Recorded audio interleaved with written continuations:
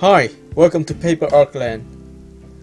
Before we going to make more complicated and difficult paper airplanes, I would like to make a tutorial to teach you how to stylize and how to trick a very classic paper airplane, the classic dark or the arrow. So let's start now. As you know, to fold the arrow, we have to fold it in half first.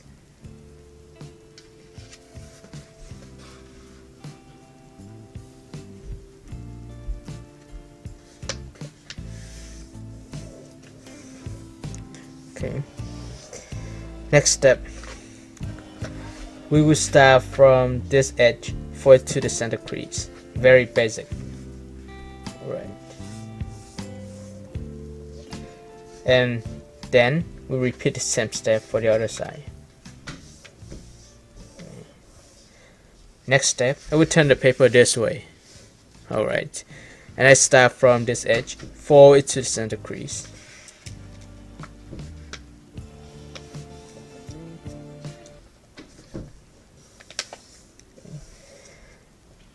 Then we should repeat the same step for the other side. Turn the paper this way, so it will be easier for you to fold.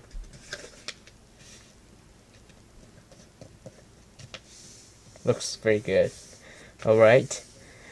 So, to make the arrow fly better, we just need to do one step. It's to increase the weight on the top here. Alright. And I would estimate about 1.5 inches. And just fold it straight down. Here we go. So, as you can see here, we have a heavy head.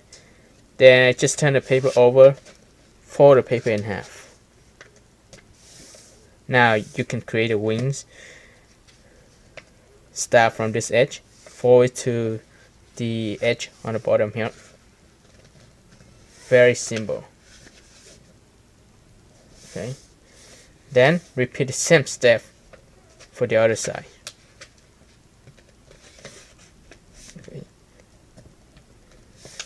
Here we go. Open the paper. Make sure that you create an elevator on the bottom as well, for like this, and repeat the same step for this side. Here we go. Alright, as you've seen here, the arrow has a flat or dual head. So we will make the head more pointy by folding this angle down as well as this angle down to make it look nicer.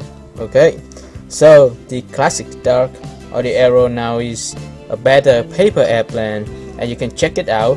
If it flies well for you, check out my channel next time for a better paper airplane, which I call the super arrow, and you will be surprised how it looks nicer and fly better. So thank you for watching. Bye bye. See you next time.